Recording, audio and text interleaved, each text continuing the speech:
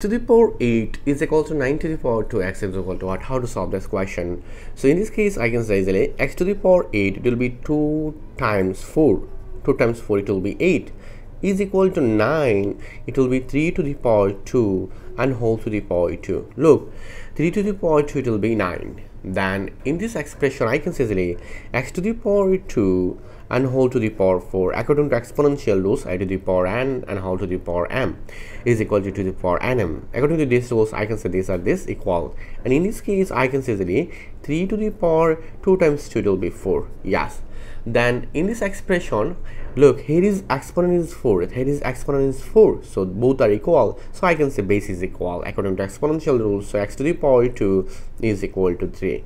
Then if I use both sides square root, where find out here is x is equal to plus minus square root 3. This is our final answer.